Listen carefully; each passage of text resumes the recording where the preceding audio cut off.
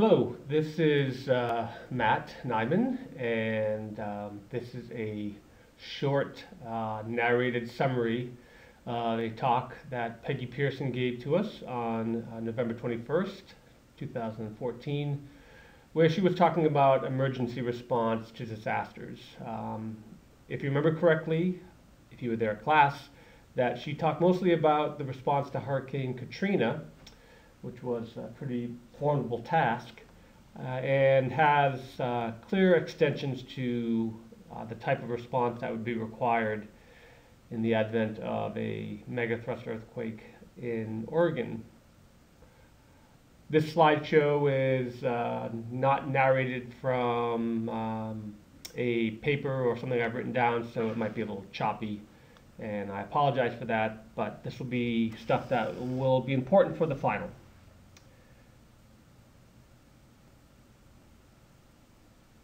One of the main points that she made during her talk was that in the event of a major disaster like Hurricane Katrina or a megathrust earthquake in Oregon, it would be the vulnerable populations that would be at greatest risk in terms of fatalities and in terms of being impacted by a disaster of any large magnitude.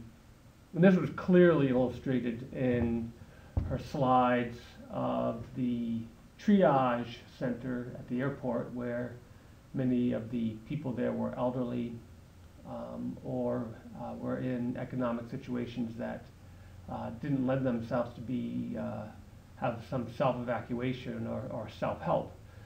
So in Oregon, if there was a large, or when there is a large megathrust earthquake and significant damage, emergency response will be more vital, or will be vital for everyone, but it will be especially important for those populations that are at the greatest risk, including the elderly, the economically disadvantaged, homeless people, and so forth. So that was one of the messages from her presentation. Peggy also outlined that there were common procedures for emergency response to a disaster.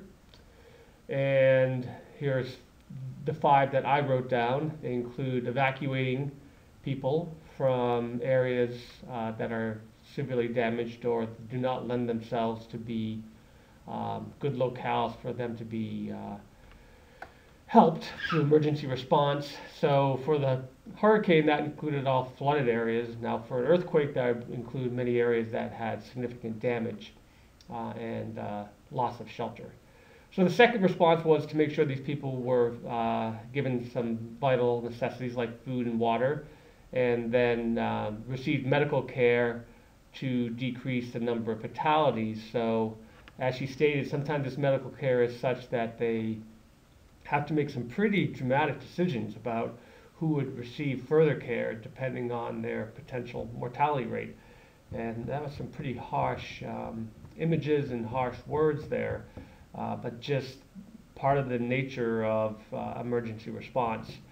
So following medical care, there was trauma care for those people who required extensive medical help to decrease their potential for demise. And then finally was transportation of these people away from the disaster site to places where they can recover both physically and potentially economically. So these 5 steps you should know for the final.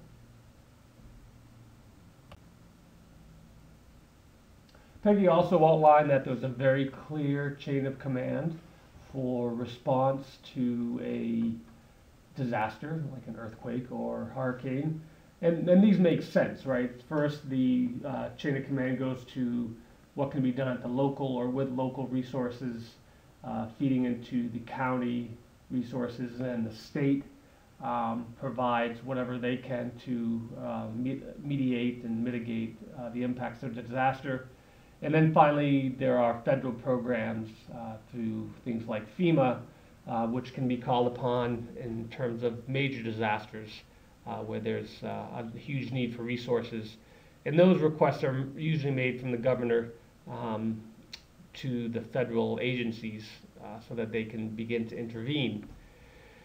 Now, one of the interesting things I thought about her talk was that for a hurricane event where they can make some estimates of the type and magnitude of the disaster, this chain of command can be accessed prior to the disaster. So where this system works, or when the system works, the situation can be set up so that the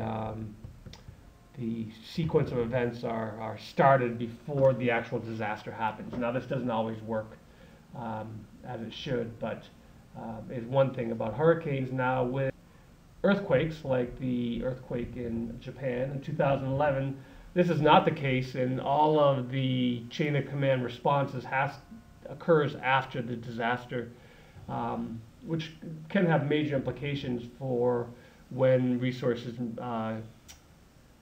reach people that are in need of them. So that's just an interesting difference between events like hurricanes and events that aren't predicted, like earthquakes and the resulting things like tsunamis.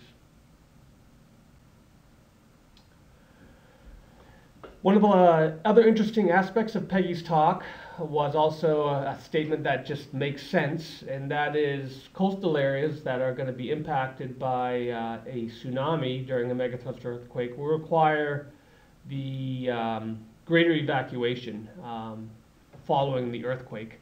And that's mainly because those areas will probably be impacted the most in terms of making them places that will not be amenable, if you will, to recovering from this disaster.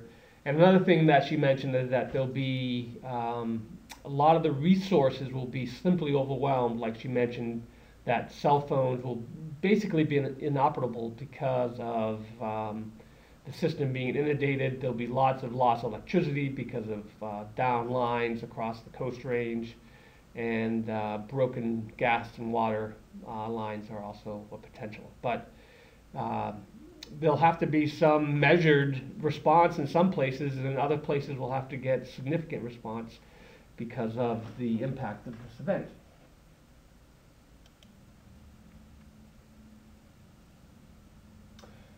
And the final point I'd like to make in this narrated slideshow is the importance of demographics of the area impacted by a disaster on the response. And one of the, I thought, interesting things about Peggy's talk was her her reflection upon how the people you're trying to help in response to a disaster, their characteristics, their age, their economic situation, their home situation, where they live, will dictate how the response is made. So that was clearly illustrated in her talk about Katrina, where how they responded to the earthquake depended on who they were treating. So they were treating a lot of elderly people, so that helped to shape the type of treatment that was given and the resources that were used.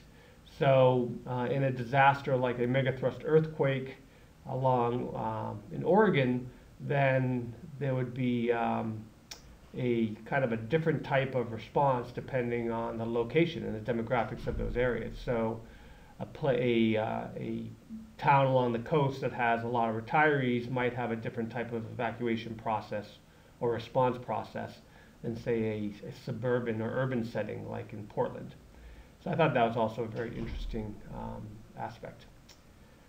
So that's it. I enjoyed Peggy's talk. It was very interesting, and it was kind of neat to hear the inside view of what happened in emergency response.